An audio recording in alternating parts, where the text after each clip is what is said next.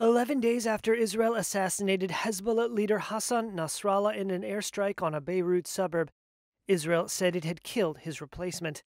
That's according to Israeli Defense Minister Yoav Gallant.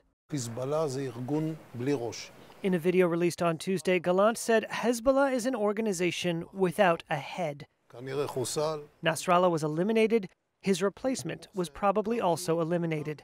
Gallant gave no further details, but appeared to be referring to Hashem Safiaddin, who has not been heard from publicly since an Israeli airstrike last week.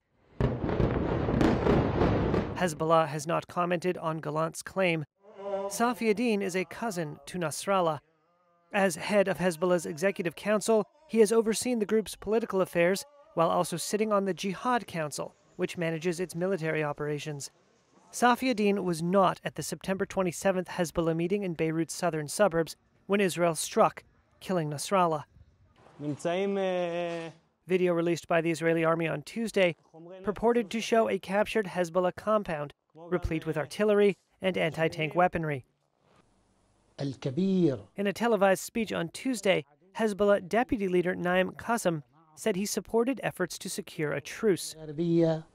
He said the group's capabilities were intact, despite what he called painful blows from Israel. It was the first time that he had not mentioned an end to the war in Gaza as a precondition for halting combat on the Israel-Lebanon border.